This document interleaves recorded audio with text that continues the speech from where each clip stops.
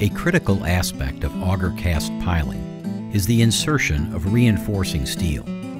Some soils can cause the grout to stiffen prematurely, not allowing the steel to freely drop to the bottom of the pile.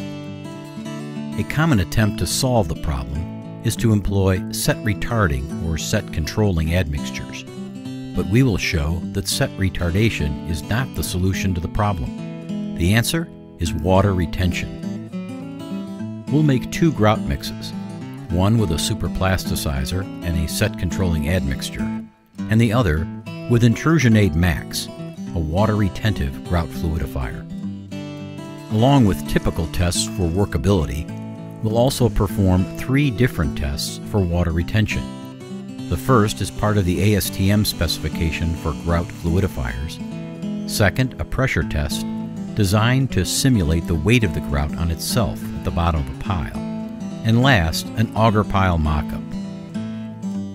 Both mixes use the same mix design and water cementitious ratio.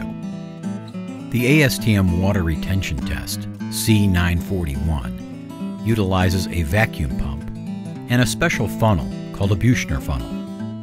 The funnel is lined with a filter paper and then filled with grout.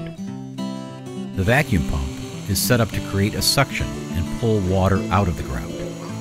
The amount of water pulled after 5 minutes of suction is measured and the grouts compared.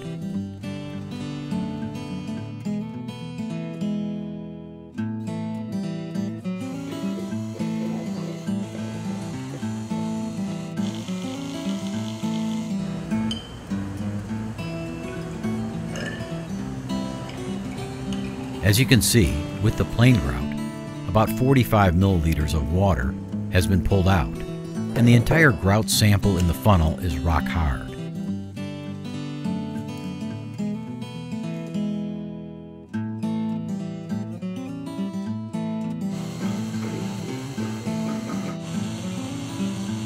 With the water retentive grout using Intrusionate Max, the results are dramatically different.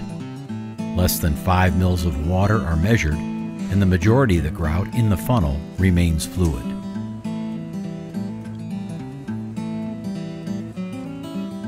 Another consideration is the force applied by the grout's own weight, all the way to the bottom of the pile. A test was developed at Speccrete to simulate that pressure. A pressure of 40 psi is applied to each grout for 1 minute. Minimal water can be seen being pushed from the grout with Intrusionate Max, and after 1 minute, the majority of the grout remains fluid. With the plain grout, once the pressure is applied, you can see the water being pushed out immediately, and the grout is rock hard in the same 1 minute time.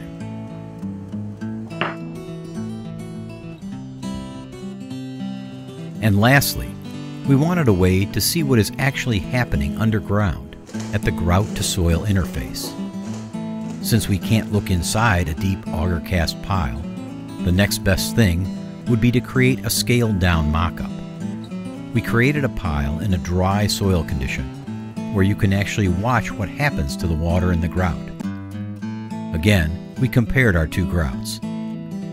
On the left, the grout with a superplasticizer and retarding admixture, and on the right, the grout with Intrusionate Max, the premium water retentive grout fluidifier.